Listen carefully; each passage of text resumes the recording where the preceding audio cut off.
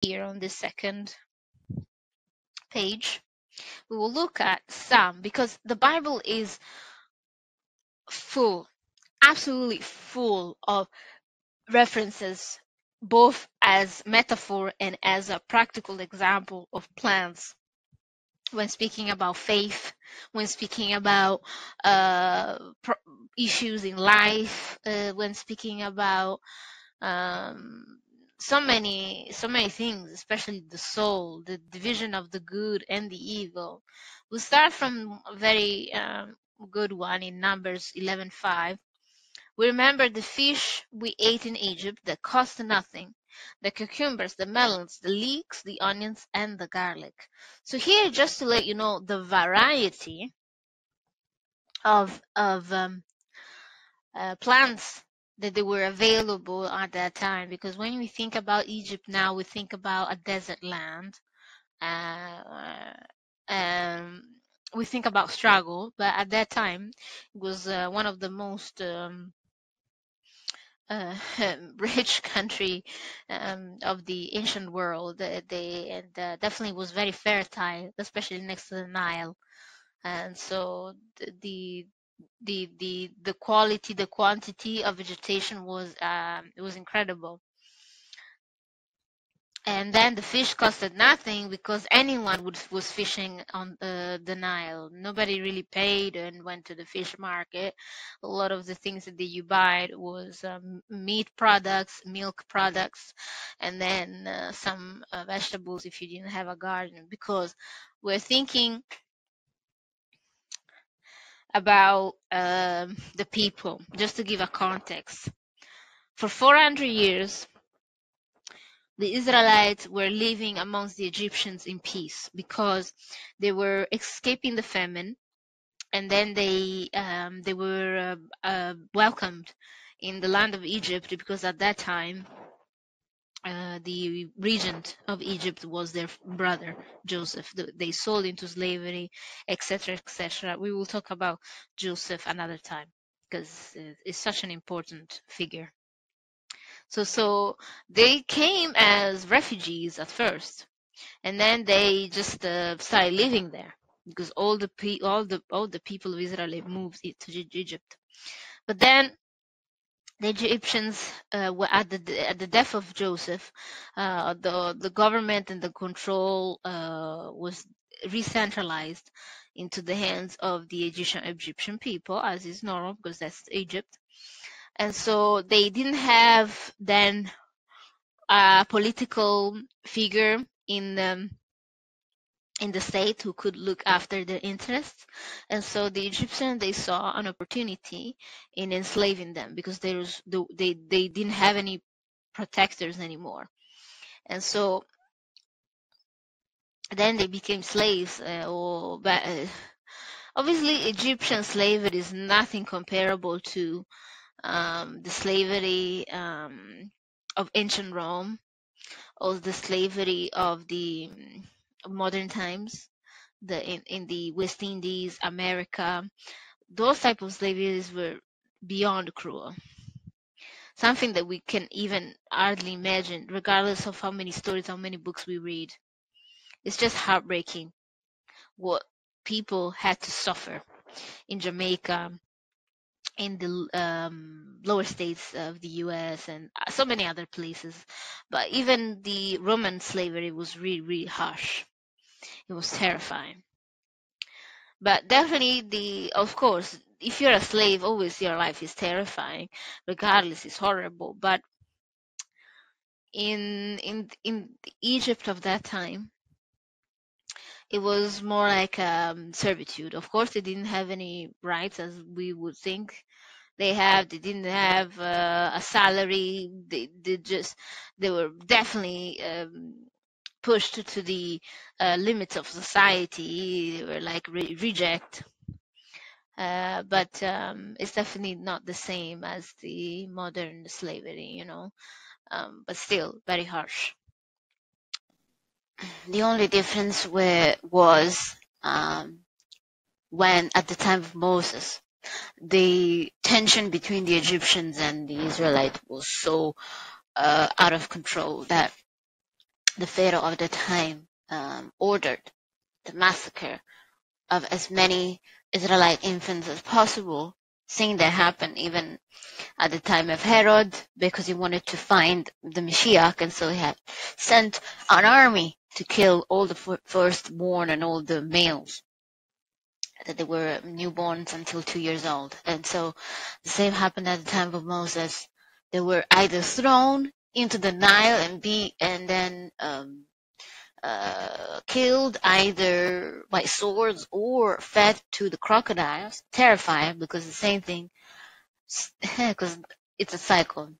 History repeats itself over and over.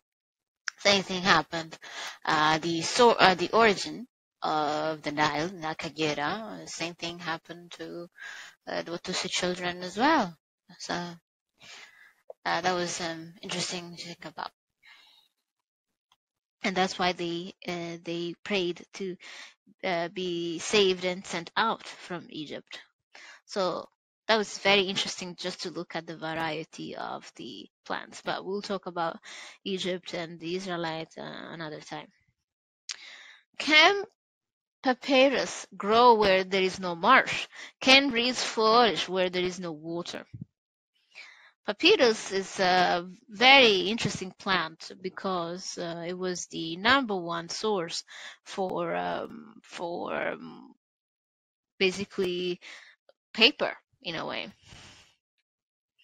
And here this says it's very important that it needs a lot of uh, humidity, a lot of um, um, basically fertile soil to flourish.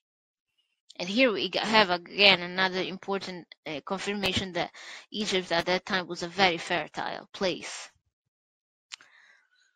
Then Psalm 104:14, you cause the grass to grow for the livestock and plants for man to cultivate, that he may bring forth food from the earth. Obviously, you is referred to Yah that created all of this for humankind to live off. Matthew 13:36-43. Then he left the crowds and went into the house, and his disciples came to him, saying, explain to us the parable of the weeds of the field. He answered, the one who sows the good seed is the Son of Man. The field is the world, and the good seed is the sons of the kingdom. The weeds are the sons of the evil one, and the enemy who sow them is the devil. The harvest is the end of the age, and the reapers are angels. Just as the weeds are gathered and burned with fire, so it will be at the end of the age. This is a beautiful metaphor, and how in gardening you need to separate the weed from the wheat, because the weed often suffocates the plant or carries diseases, as we will see when we talk about the biology of plants. And so the same thing with people. You are who your friends are. You cannot surrender yourself with people who have a bad influence or they are unbelievers, because when the day of judgment will come, you don't want to be caught up with them and be burnt in the lake of fire. Then Matthew 15:13, he answered, every plant that my heavenly Father has not planted will be rooted up. Very important, because this is not only a metaphor of the fact that every person that is not in the book of life will be sent to fire as the one before, but also a confirmation that there are a lot of plants or creatures that they were artificially created by either fallen angels or mankind, and they were not meant to be created, and so they will be uprooted. I am the vine, you are the branches. Whoever abides in me and I in him, it is that bears much fruit, for apart from me you can do nothing. So it's another metaphor of the body of Yeshua, that you need to be grafted in his in his spiritual community to be able to be then granted salvation.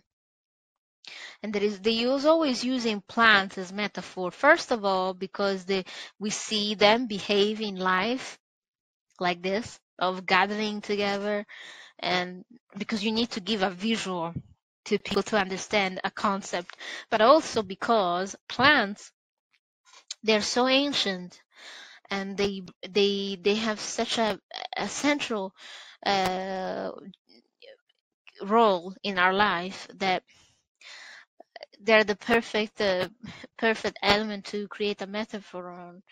And, and then there is John 15:5. I'm the vine, you are the branches. Yeah, I read that one.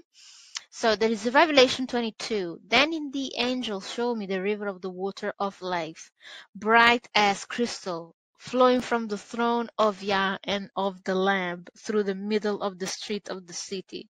Also on either side of the river, the tree of life with its 12 kinds of fruit, yielding its fruit each month. The leaves of the tree were for the healing of the nations. There is so much in this two verses. First of all, another confirmation, um, the water of life, water from heaven, comes from Yahweh. The lamb is obviously Yeshua, the word who became flesh. And then the tree of life that has 12 kinds of fruit, one for each month of the year. Imagine. And the tree of life there, and unfortunately, was taken as as a tradition also from Asian culture, but we'll talk about it more as we go along. And so unfortunately they have corrupted the imagery of the tree of life with pagan stories. Is a with especially a Babylonian legend that I will talk about maybe when I talk about the fall. And the most important aspect about the number 12 is that not only it describes the months of the year, it also describes the number of the chiefs that were appointed by the king of Israel. It also describes the 12 tribe of Israel, because each son of Jacob then inherited as part of their agreement with Yahweh, inherited this promise, this dream of becoming a nation within a nation. The most important, obviously, patron is Joseph, because from him we have two tribes. We have Manasseh and Ephraim. Both are sons of Jacob. Sons of Joseph, who himself is son of Jacob. Why? Because Joseph was prince, because he saved all his people when they were in Egypt. But remember, if Ephraim is always prince and Judah is king. So always important to understand this, but we will talk about this more when we probably discuss the tribe and the testament of the 12 patriarchs, the promise at the end of Armageddon on basically how the people of Israel will be organized, and the inheritance going forward. Then in the first book of Adam and Eve, in chapter 1, verse 1, on the third day, God planted the garden in the east of the earth, on the border of the world eastward. You see, border, because there is limit to the land, beyond which towards the sun rising one finds nothing but water. You see? And this is another information, because the world is limited. There is no ball. We're not spinning around the emptiness of the universe. I mean, it's bogus. That encompasses the whole world and reaches to the borders of heaven, and to the north of the garden where there is a sea of water, clear and pure to the taste, unlike anything else. so that through the clearness thereof one may look into depths of the earth. Amazing. So when the water of the garden, obviously it's clear water. There is no salt. You know, I know people start thinking that I'm obsessed with seawater, but it's so central because water is probably one of the most important elements. Is repeated thousands of times in the Bible. You will not even believe.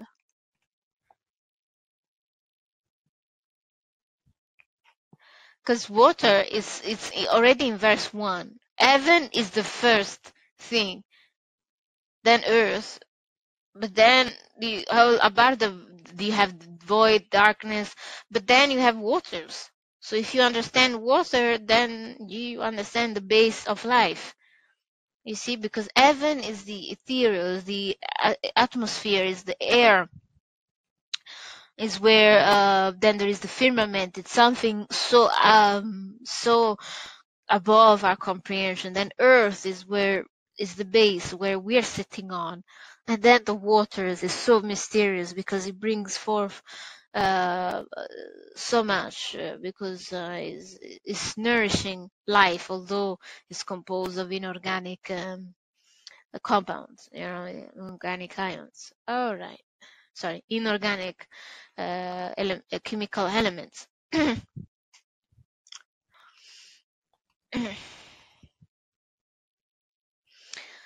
Of course, now that we understand this importance about water and plants, we know that light was made in day number 2. Sorry, light was made in day number 1, which means the light precedes sun and moon, because sun was made in day number 4. But we have already plants in day number 2.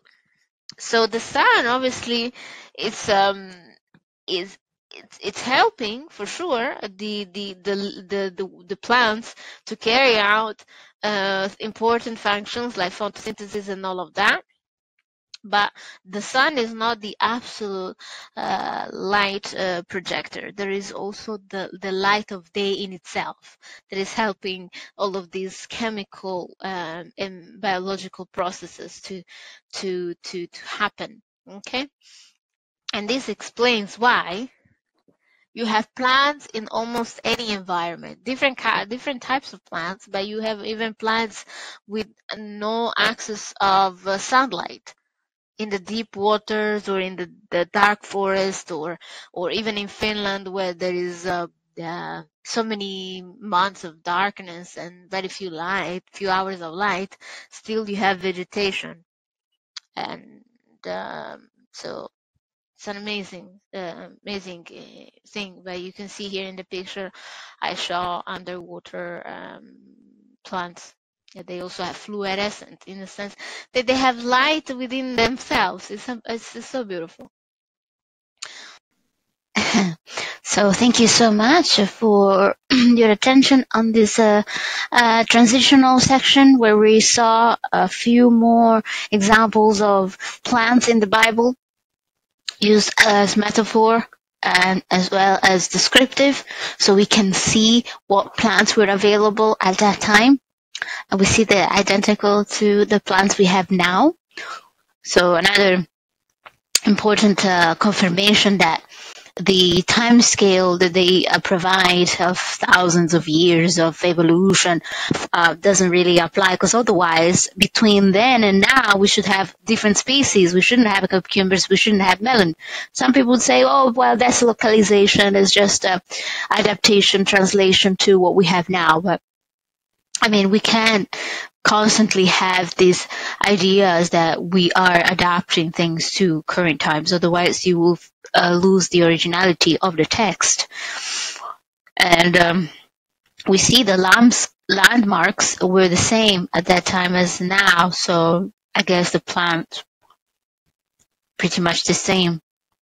So the evolution theory already has so many plot holes, because again we should have many more examples of plant diversity. When we have different plants, it's because of hybridism and not because of evolution. Okay, well, thank you once again for your attention. So I'll see you in the next section, when we will concentrate mostly on the scientific part, now that we have clarified the biblical aspect of things. And I'll see you in the next section. So you can tap the bell to get notified, to subscribe. And thank you so much again, and I'll see you next time. Bye. Ciao, ciao.